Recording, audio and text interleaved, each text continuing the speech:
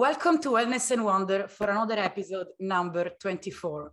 Today we will discuss art in the spiritual world with the amazing Esteban Fuentes de Maria. Why art? Art supports our emotional intelligence. Art really supports the expression of feelings that maybe we can't put into words. Art helps us discover joy in oneself, and often we will be surprised. I personally know that in some cases, situations and feelings are very hard to express in just words. So I feel, and we all do, that art is a result of inspiration, and an inspiration as a spiritual nature. So art is in its base spiritual activity. If I have to define art, I could say that is the communication of the human heart and soul with the sense of existence, the discovering of deep secrets, penetrating to the source of things. And spirituality reigns supreme in art. So known as the driving force of art, spirituality is the art expressive vehicle as well as a special voice. And today, our special voice is related to a special artist and human being, Esteban Fuentes de Maria. Hi, Esteban. How are you? Very happy to be here with you, even from distance, but very excited to have this conversation about the meaning of art, which is something extremely complicated and at the same time very simple to express. Because art, it's this very Baroque feeling of both beauty, of these deep, as you said, the secrets, these hidden feelings that we can only express through this beautiful way of communication, which is the arts. And I'm very excited to be connected finally with you after so many weeks of trying to waiting for you, Esteban. No, thank God, it's been very busy days. I'm super happy to be back here in Mexico. After such a long time in your country, after such a long time in Italy, and also in Istanbul. And yes. I'm happy to travel with my pieces. So. Yeah, you are organizing amazing exhibitions, and every art gallery, of course, wants you as an artist, just because, not only because of your energy, also because of your magnificent works. So how did you spend the last days, Esteban? Tell us. Well, these last days have been extremely beautiful. Like seeing my work in Italy, in such a place for art, with such strong history, it's an amazing honor for me. And at the same time, having my first exhibition a few days ago in Istanbul, in this magical city that I relate so much with, because even if it's such an exotic experience for me, it's at the same time a mirror to my culture in Mexico. So I think that's the most beautiful thing I've got through art in my life, to be able to travel around the globe and to see so many similarities between myself and people that I could only meet through my pieces. I could only travel and experience thanks to my work. So I'm very thankful with all I've been doing lately, but very happy to be back home as well. And I love the things you just said, that basically as an artist, you need connection to people, and to feel connected to people that understand you and you understand, it builds this spiritual connection where you feel inspired also, right? But it's not always because of the spiritual connection, but as you said, it's a way to explain myself. And I think that's where I would like to begin. Yes. Because 250 years ago, my family started painting. So the mother tongue, the mother language, is defined not only as the first one that you speak, not only the first one that you use to communicate, but also the one you inherit, the one that runs through your veins, the one that runs through your blood. And that's my case with art, because there's never rules for an artist. There's rules to define art, and there's rules to determine what is and what is not, and what can be considered and what cannot be considered art. But to determine the life of an artist, that's what makes us artists, how unique the experience is. So my approach with art, I could consider it very, very unique, because not many people have this good luck, this fortune to have art in their families and to be accepted with it. Because a lot of people ask me, when did you decide you were going to become an artist? Or when did you decide to commit your life to art? And I always tell them, it's like if you ask me, when did I decide to be gay? It's not something I chose. It's not something I decided. We're born like this. Freedom to express yourself. It's the same, literally the same. I did not choose any of them. And it's not something that I can decide. It's something that I love, that it's something that makes me excited, that makes me happy, that makes me feel passionate about. And yes, it's something that I was very lucky to find in my roots, because my family started painting birds. Birds are the main inspiration of my work. We started painting these animals 250 years ago. Wow. When there were no cameras to document these animals, and my family was in charge of doing the list of all the birds who lived in Mexico. Wow. It was not in Mexico back then. It was the kingdom of Spain, but the American part of the new Spain. And they started studying all of these animals, that even some of them nowadays live here in my studio, because of their beauty, because of what they represent. And birds represent freedom. So if we go to the spiritual part now, that's what I try to communicate with my work, because the most important thing we have in life is freedom. If I ask you or my friends or people that surround me, what's the most important thing you have? Some of them will say love. Some others maybe would say family or friends or work. Some might even say money. But at the end, it's not. The most important thing we have is freedom, because it's what allows us to chase what we really want. So that's what I learned from birds. Love, sorry if I interrupt you, Esteban. Love is deeply connected to freedom, because we are able to love ourselves and the others only if we feel free within our own spirit. So I would say that, sorry, because for me, love is the most important thing ever. I would say that love is connected to everything we said. I don't know if you agree. Love for your work, love for your passion, love for your talent, love for your work, love for your family. It's all about love at the end of the day. And it's the freedom we have that allows us to chase those things we love. But also those things we love are the fuel to the freedom that we feel, so we chase the things. So of course they're strictly connected. But nowadays, I think most of humans are allowed to feel love. But not all of the humans, because it's in our nature. It's not that we're allowed or not, but we do. But not all of the humans are allowed to chase the love. As one of the last pieces I made, that was inspired in love in a Muslim, which is honestly quite open. And especially Constantinople. Istanbul is a very open city. I never felt in any way constricted, but I got to see a lot of people who were.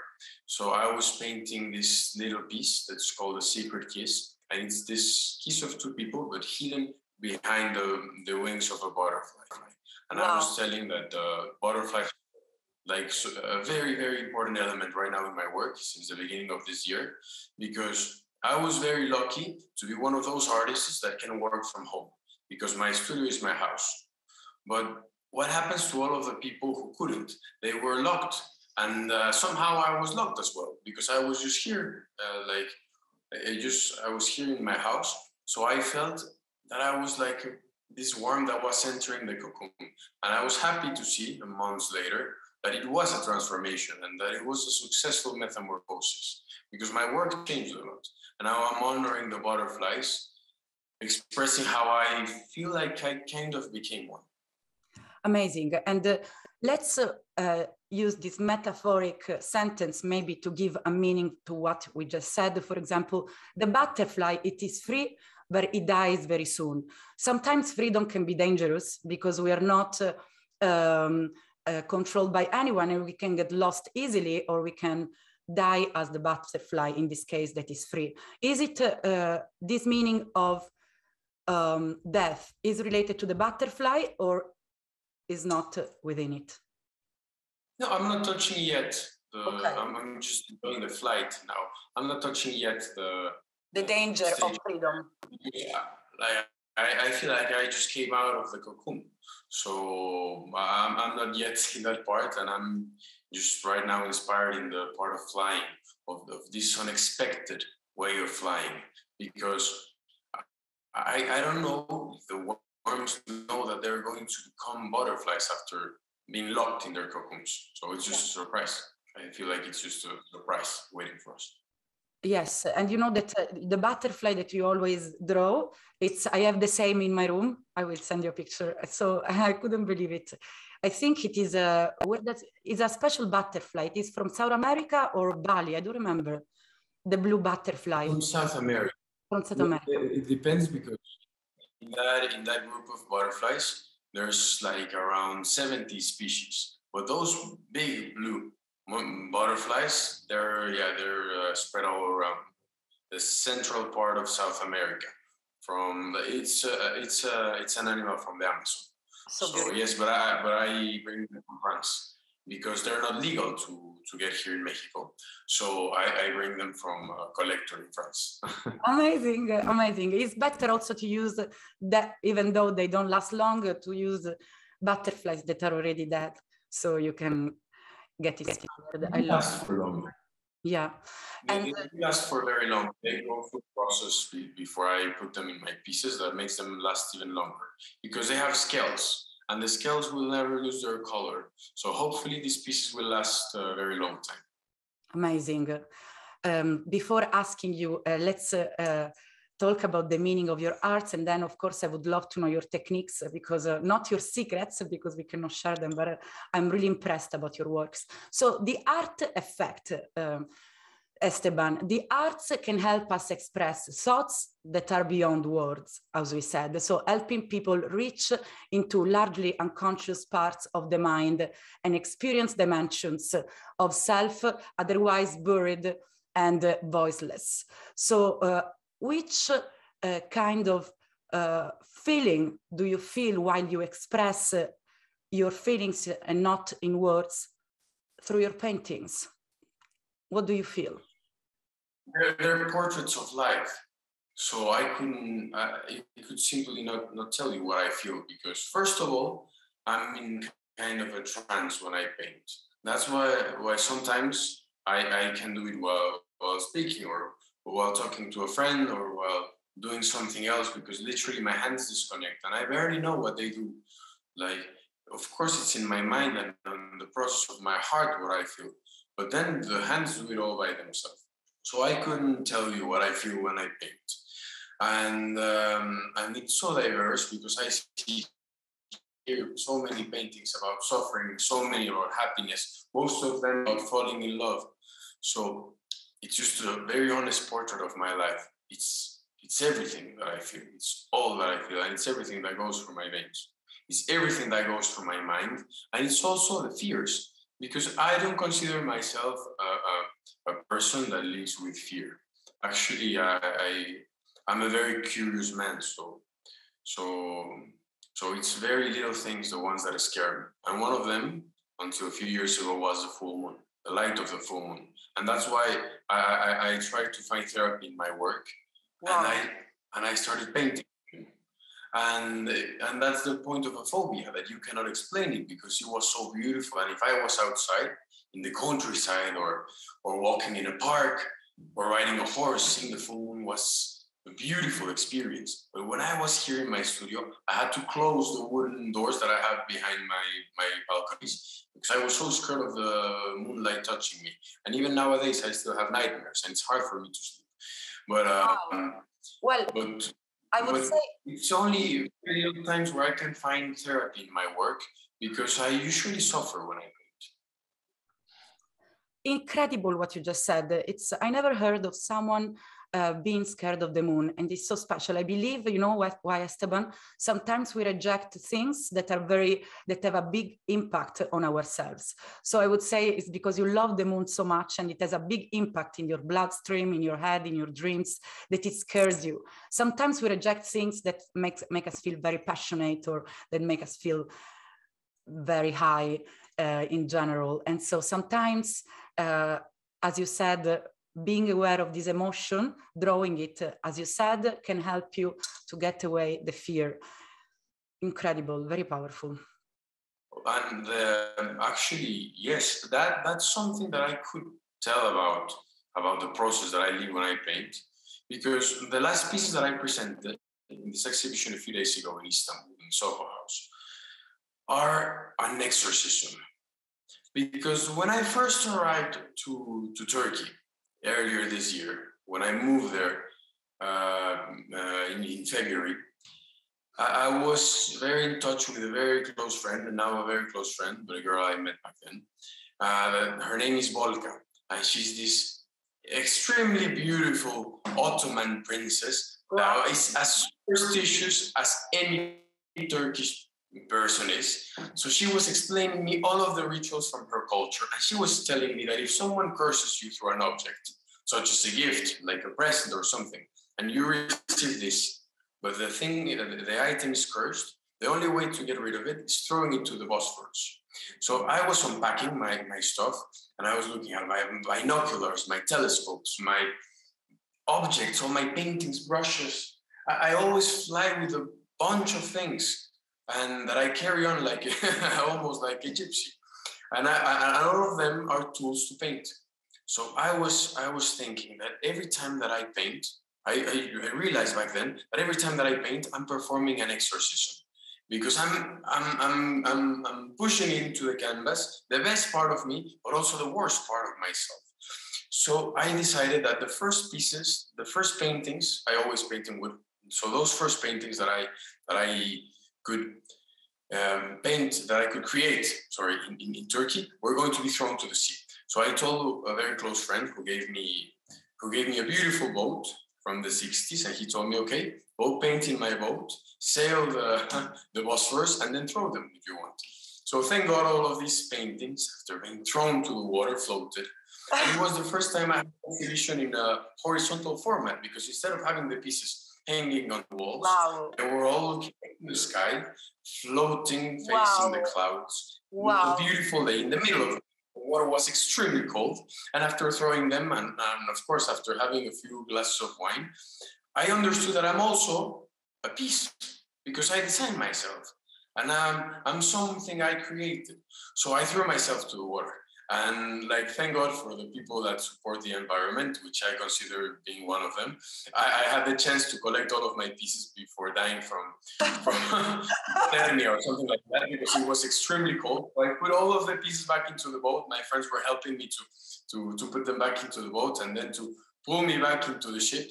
And it was a very beautiful exorcism, and I do feel like I'm a different person since then. So these pieces that I presented in Soho House last week in Istanbul are the pieces that I threw to the water. And I think nowadays they're quite abstract, so maybe they're not my most beautiful pieces, but the performance was. I think that was my most beautiful piece. Wow, it's about also the performance, I agree. And it's incredible how art reveals the beauty and awe in the world, altering our brain chemistry and inspire spiritual awareness, like you just said. So you understood you were also a piece that you were creating yourself. So that's why we call it spiritual art, because it's about the experience, what it gives you, what you are aware of, what you feel. It's about feelings. And was there the full moon while you were throwing the pieces, magical pieces on the water? It was a few days after the new moon. Okay, amazing. Only a few days after the full. Esteban, I would love to participate at one of your experiences, because I'm in love with your arts. And thank you. So I'm sure you too. Yes. Do you usually paint on wood? It's not. Yes, most of my formats are wood, because it's not simple wood. It's a union of two types of wood that collided by to create my canvases. It's designed, and we have the patent here in Mexico by an engineer that works here in the studio, and they're supposed to last forever, because they're both very flexible, but at the same time very resistant. And I think that something you mentioned like a few minutes about the second questions and about the secrets. No, I think that one of the most important things that art needs to involve, now talking about the technique, it's exactly that, it's the innovation in the technique. And I think that artists, technique-wise, should never have secrets, because one of the most important responsibilities we have is to do innovation in the techniques we use. So I think technique-wise, yes, artists should have no secrets, because we have the responsibility to share these innovations that we find during the experiments of our work. And I think that if someone is scared that people could copy their work, then it's not good enough. Yes. I think that when we evolve in our techniques, it's something we should share. And for example, right now I'm working with a very interesting project of ceramics that has been developing here in Mexico for hundreds of years, and that it's called Talavera. It's a very beautiful way to do ceramics. Wow. And the way that the artists share these techniques with me is extremely beautiful and makes me feel so grateful and so thankful, because they're so giving. And I feel so lucky that I can use this technique from hundreds of years. And I don't know yet, but I would love to be a teacher one day, maybe if I have the patience one day in the future. Lots of patience. I'm sure if you have the knowledge, you can be a teacher, even if you don't have patience, because you can always teach people what you have learned through your experience, which is the best teaching ever, I think. Esteban, the true experience of life is the best teacher, because it's something we lived, it's something we have learned, it's not something we have read only. So it is lived, which is more powerful. I love to imagine this scene in my mind, which is the creative artist, you, who first sits and down and has the vision. Then there is the performing artist, you, that creates the performance, and then the members of the audience that make it become an active participation of it. So during your performances, do you have lots of friends joining, or do you usually select just a number of people? No, it all depends. It all depends on the performance. I remember one I did at the Louvre I think it was 2018, so yeah, 4 years ago, in the museum, and I had no one close to me but the camera that was recording the performance, and a friend that I used.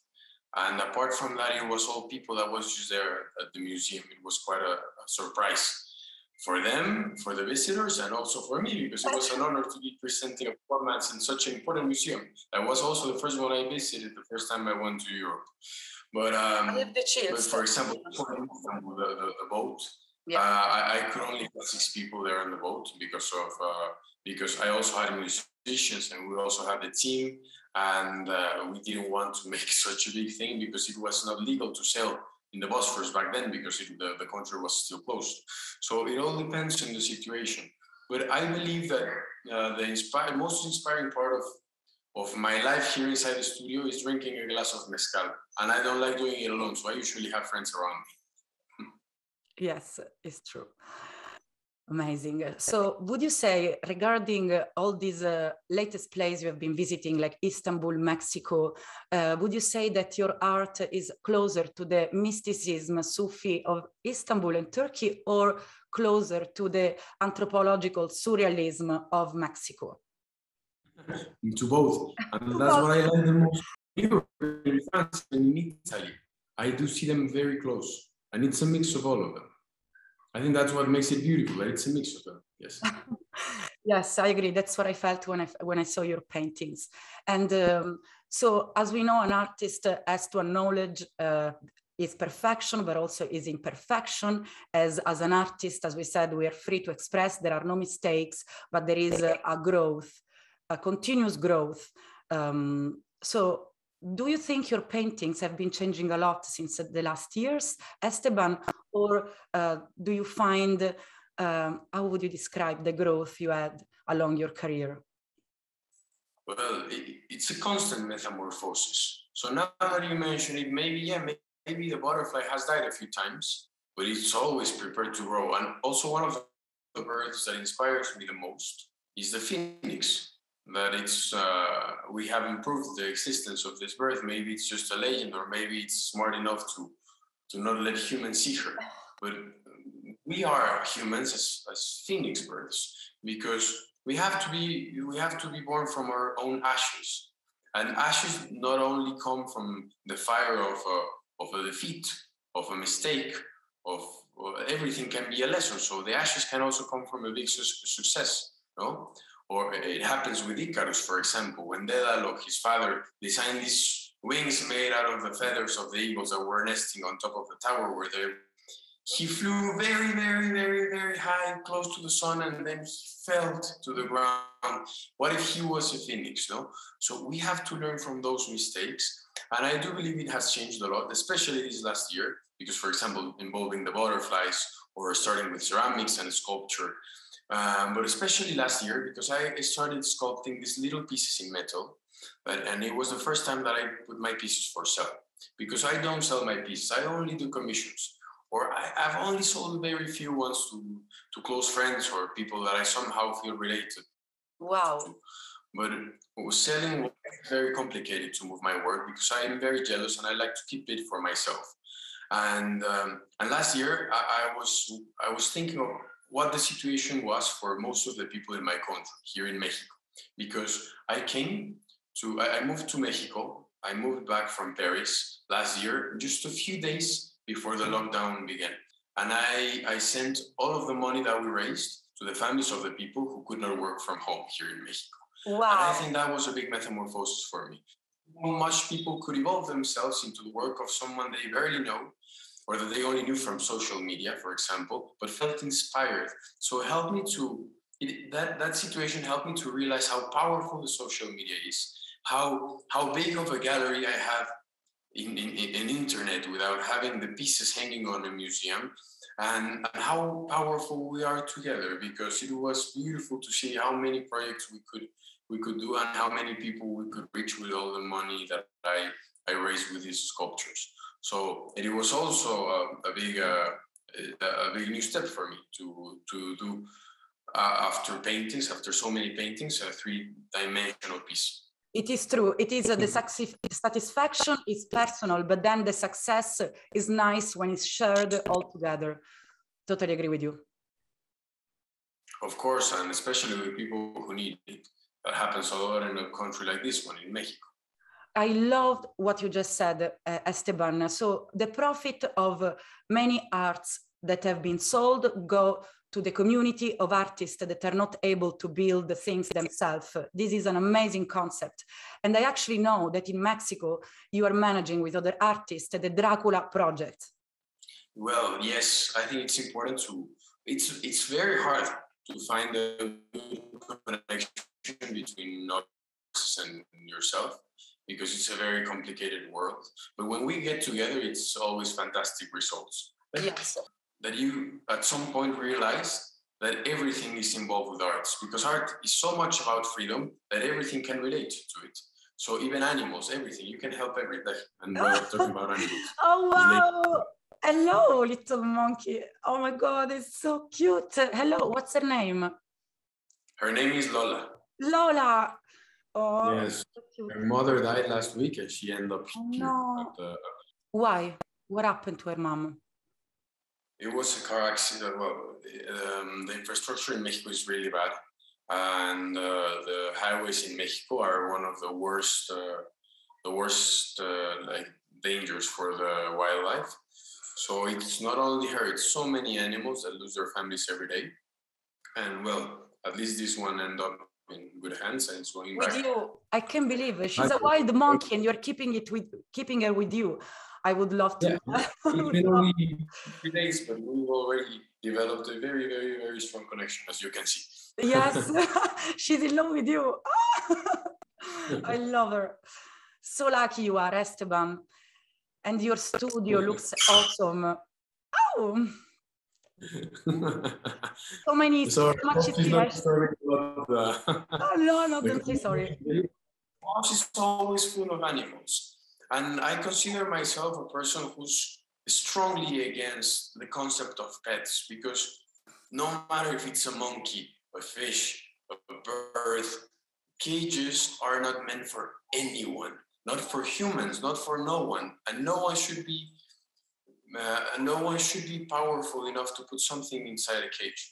So a lot of people see that the house is always full of animals, of birds, of eagles, and I'm very excited to also tell you that tomorrow 4 of my eagles are going back to the Mexican skies, which makes me extremely proud, because they were earlier this year and their nest fell during a